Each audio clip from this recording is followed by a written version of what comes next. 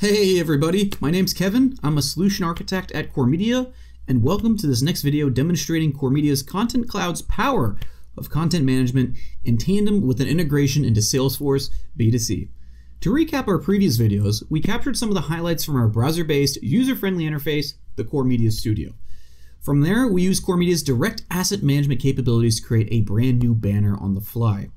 While a picture is worth 1,000 words, there's nothing more compelling than being able to organize those words into a story, especially that an overwhelming majority of consumers now shop online. Being able to effectively tie your stories to your images and branding, weave your products through your paragraphs, and link that to your most up-to-date content located on your blog is the 21st century expectation of the modern-day e-shopper.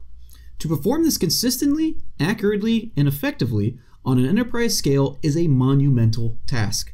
Don't worry though, CoreMedia is here to help. Let's start by taking a regular editorial document from outside of CoreMedia and show you how we can transform this into a digital story.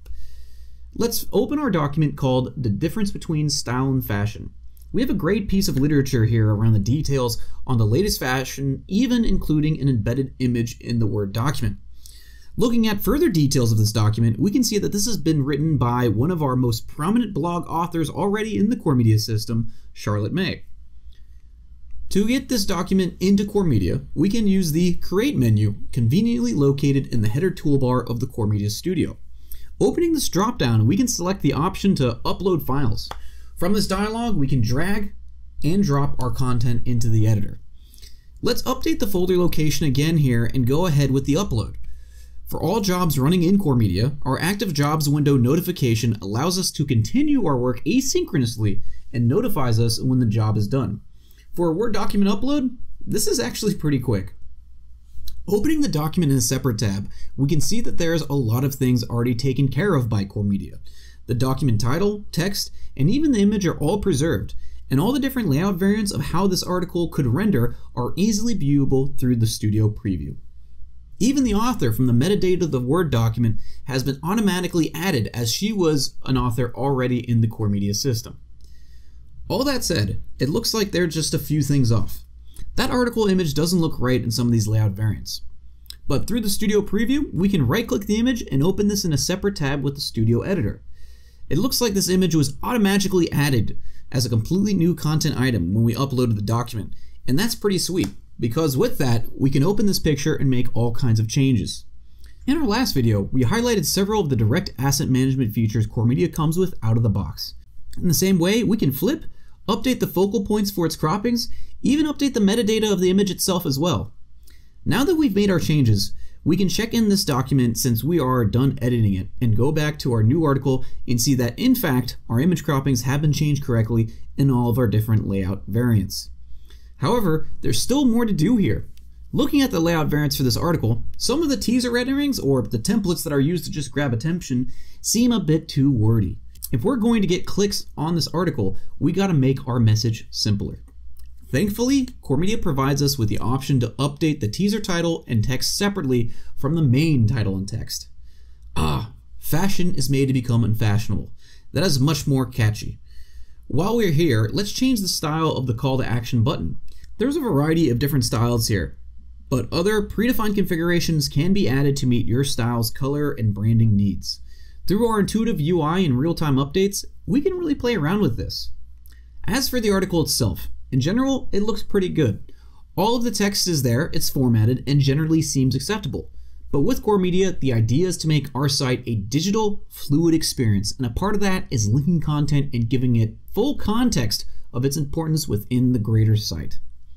In our rich text editor, not only can we update the text, but also directly drag and link embedded content, such as products from our Salesforce catalog, directly within the text itself. Reiterating on that purpose of storytelling, this is the kind of content that drives up sales, increases shopping carts, and is really the next step in the evolution of selling in a digital world. Have you ever Googled how to repair a bike chain, or tie a tie, or in this case, what the latest trends are in fashion? Consumption is driven by need, and by weaving your content through products, it allows your customers to understand how to fill that need and buy products on a single page with a single click. And speaking of Google, we can directly update our article metadata to improve many things, such as our URL segment or HTML properties to improve our search engine optimization. However, even more important than that, we can classify our new page with a variety of different tags. Out of the box, CoreMedia comes with a complete taxonomy hierarchy, all manageable and configurable directly through the studio for users with proper access rights. Back to our work, we can define which tags our article represents. CoreMedia provides us with suggestions for which tags are appropriate, or we can add any tags that we want manually. Because this article is talking about the latest in fashion, perhaps breaking news seems appropriate. The importance of adding tags to content is relevant because then it enables us to, for example, find related content. CoreMedia's Feedback Hub, like the Content Hub, is another endpoint which allows deep integration into third-party systems. The Feedback Hub allows us to use the information about the content to augment and improve it. In this case, we'll use the recently added tags to find any related content items. From here, we can add them directly to the article and see the preview reflect these changes all in real time. And this is just another great demonstration of the CoreMedia experience, encouraging me to have good content management practices and rewarding me with being able to leverage easy-to-use interfaces to manage my content. Another example of having content properly tagged is leveraging CoreMedia's dynamic list functionality. In CoreMedia, you have the power to create lists of content that can be filled with explicitly defined content or populated by a set of rules. Coming back to the home page, we can see that our article now comes across the top of the page under the Breaking News banner, as it's been tagged with the Breaking News taxonomy. Dynamic lists can populate content on a variety of different rules, more than just content tags. Any property can be queried, such as creation dates and even article authors. Because Charlotte, one of our major site bloggers, is the author of this article, we can see our article populate directly into our site's blog. Incredible! In just a matter of minutes, we've taken some text from a Word document and have now made it one of the main stories of our site.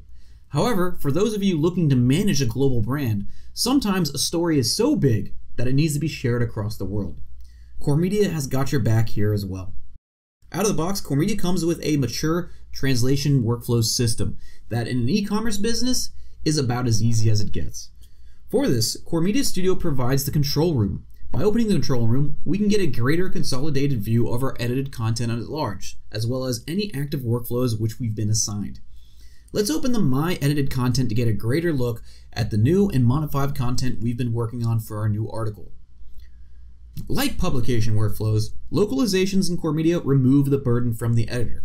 It allows them to configure exactly what kind of localization, either translation or synchronization, the content being localized, and even the due date. All localized sites in CoreMedia are derived from a parent. In this case, that would be the English United Kingdom localized site.